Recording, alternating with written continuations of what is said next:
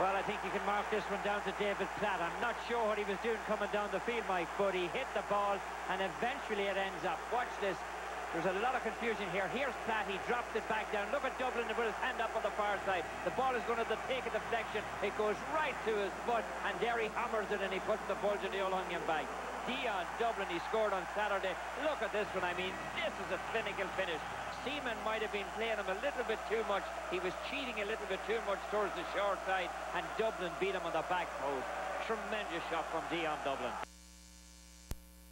Keep it the wrong way.